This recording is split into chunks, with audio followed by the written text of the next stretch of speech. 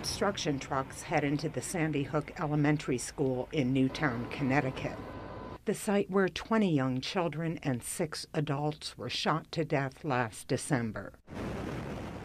Now the building is coming down. The town required workers handling the teardown to sign agreements banning them from discussing any aspect of the work. Town officials hope the demolition will be complete by the one-year anniversary of the attack on December 14th. The massacre by 20-year-old gunman Adam Lanza was one of the worst school shootings in U.S. history. The attack led to stricter gun laws in Connecticut and New York. Now there are mixed feelings about the school coming down. I think it's unnecessary to tear down the building. I think you put up a nice memorial, but to take a perfectly good building and tear it down.